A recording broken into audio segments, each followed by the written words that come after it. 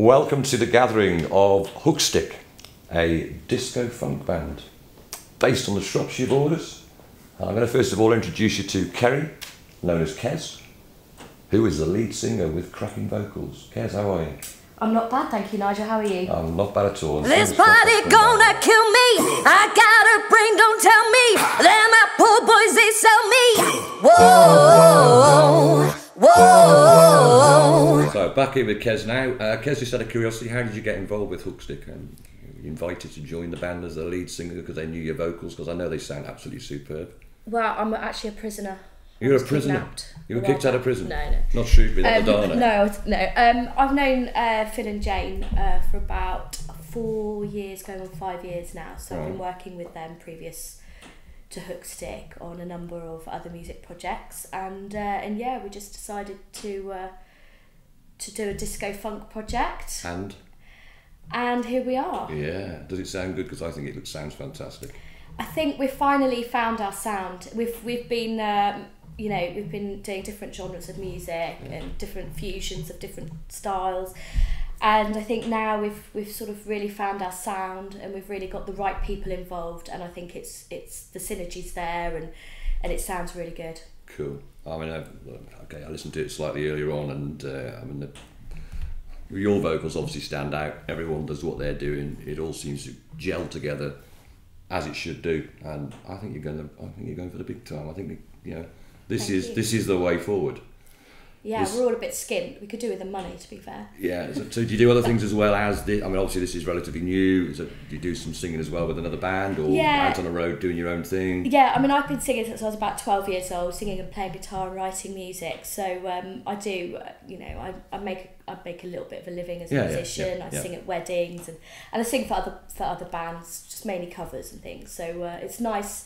It's refreshing to do something that's more creative. With some really good lyrics as well. Yeah. Really catchy. Yeah, really catchy, funky lyrics, and we're talking about modern day times and what's relevant nowadays for all of us, for all of our age groups.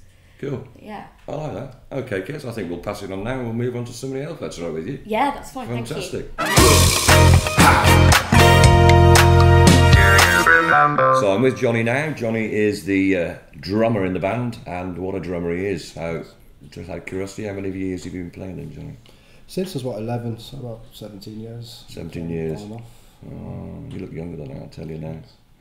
And I see in the song you've got the middle eight in the middle. I presume that's probably one of the best parts of the song from your point of view. You let yourself loose and get that rhythm out. Yeah, certainly. It was certainly out of character for me. I had a lot of fun doing it. Did some vocals on this, and I played the drums as well, obviously. I was going to come to that. Your vocals are good, yeah. And you're a one-man band almost. You've got drums and vocals as well. You play the guitar by any chance? I can play quite a few instruments, yeah. Oh my word.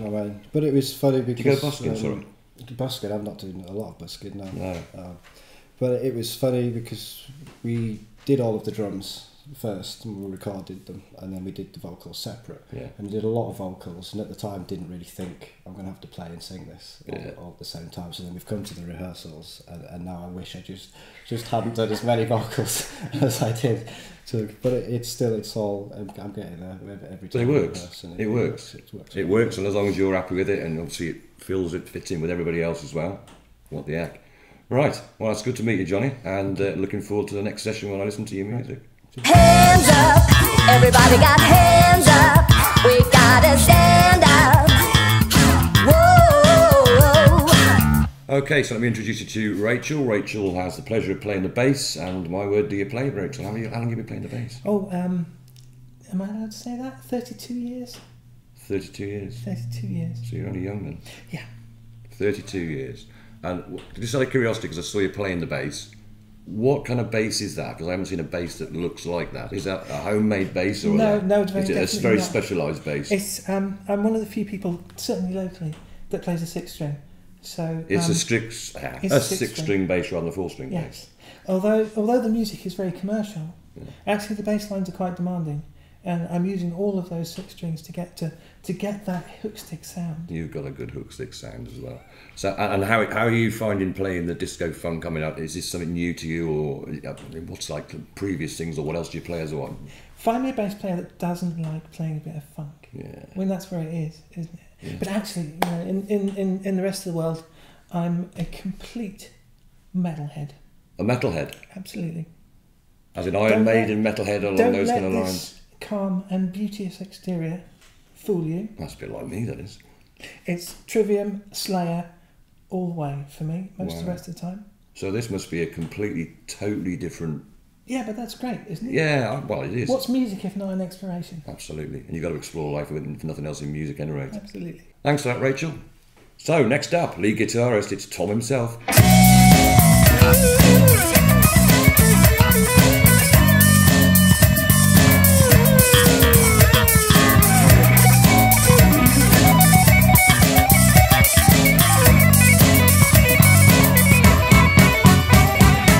Right, so we're back with Tom, and Tom's on lead guitar. Tom, you've got to tell me this. How long have you been playing lead guitar? Because you're a man who looks like he's been doing it a long time. Yeah, so it's been a while.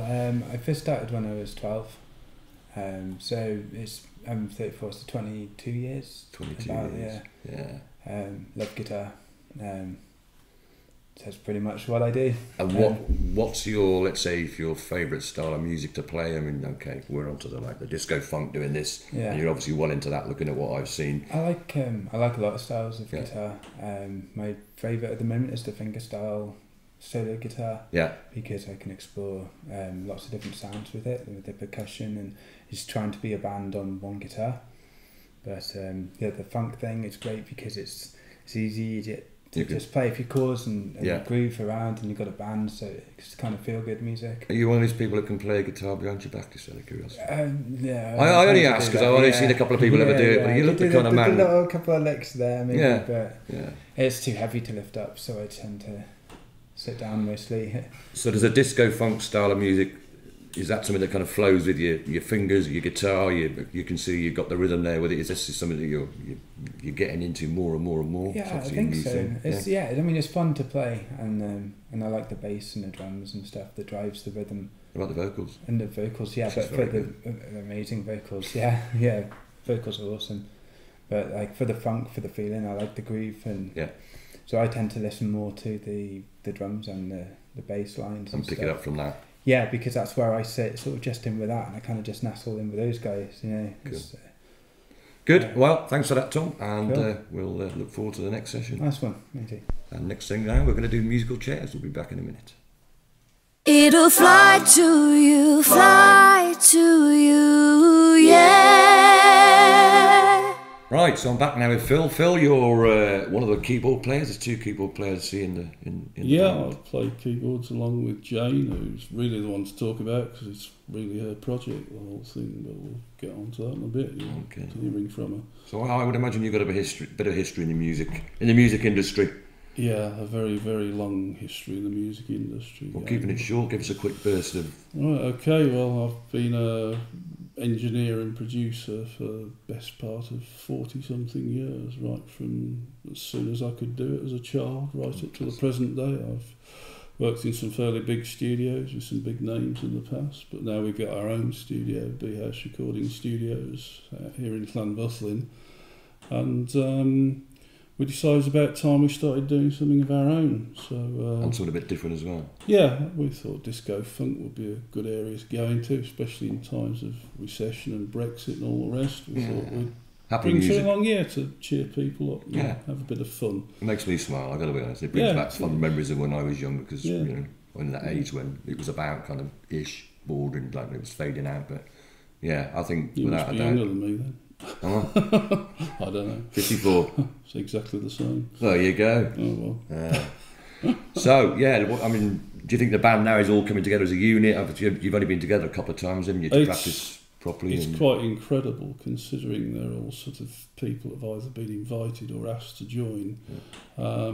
We couldn't have handpicked a better band. We've got some of what I consider the very best talent around. Super. Not just here, I think on a world stage. We've got some amazing musicians in this band.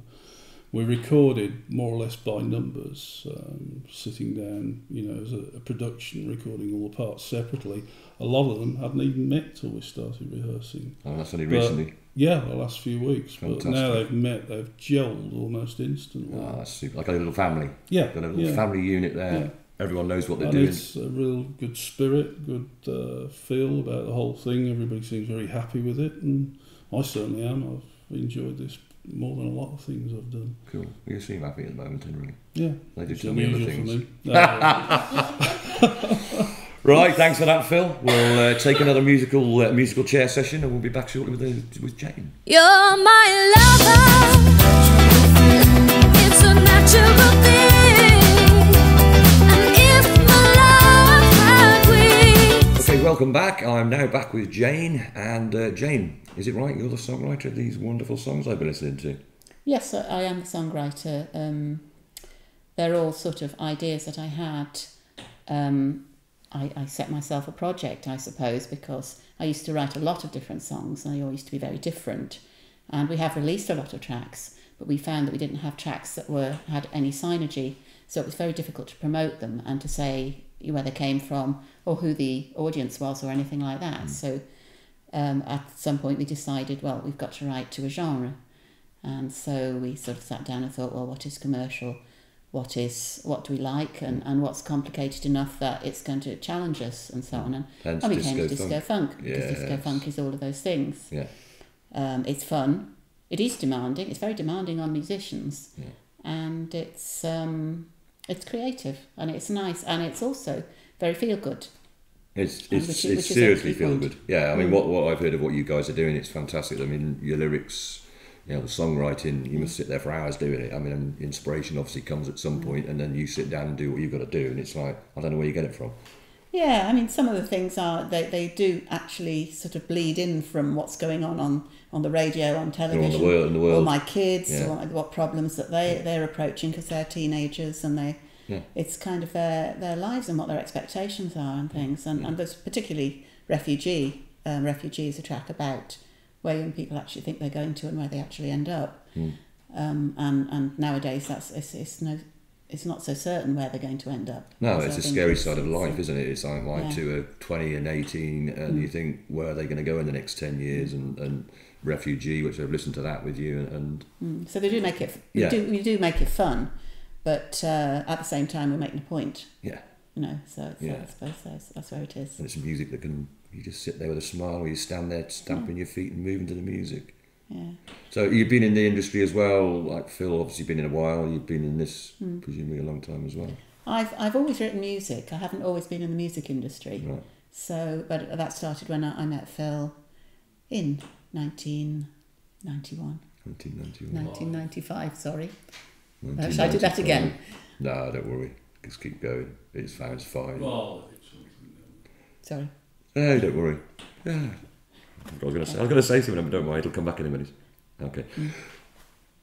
Okay, so you've got the group together now, and obviously it's relatively new. It's starting to gel, I would think, definitely from what I've seen and listened to. Album, EP, single. What kind of road do you think maybe you're going to be looking at next? At the moment, we have an album lined up. Right. Which now we've sort of got ourselves a deadline of next February to complete. Okay. Sounds good. And at that point it's going to be promoted. A couple of the tracks will be promoted on the radio. And will that be before February or no, not till February? That won't be till February because we're still not sure which ones. Although we've got some that have been kind of approved, we haven't finished yet, and we have other things that we're going to put to the people who make the decisions. Yes. And then hopefully they can say, oh well, actually, we like that one better. Yeah. So we give them choices. Yeah. They're all they are attached to each other. All the tracks have a connection, if you like, because they're played by the same musicians. They've got similar sounds in them. Yes. But they are all still very different and different emotions and different feelings. And so different lyrics as well, which take you down that line, as you say, of emotions. And I like that. So, looking for the future, plans maybe ahead, February, looking like the music comes out, album-wise. At that point, we're looking to tour.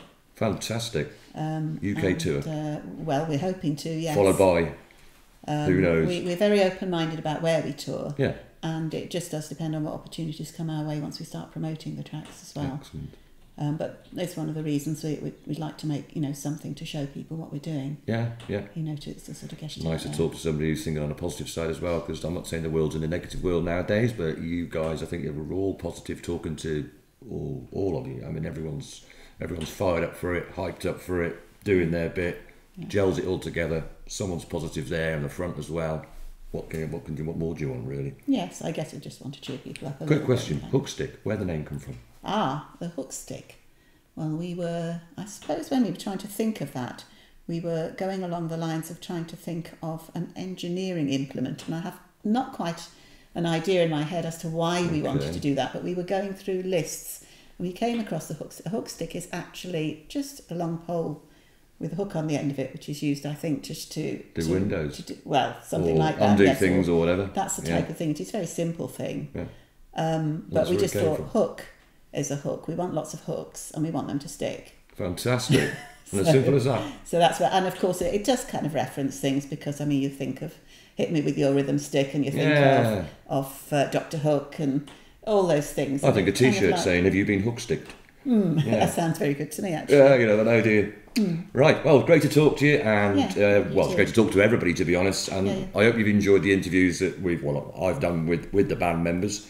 It's been a pleasure talking to them today, and looking forward to next February, and fingers crossed you'll like the music and the short film that Phil's going to put together with the clips that we've done so far. Thank you very much. Down, down, down she goes. Don't you know?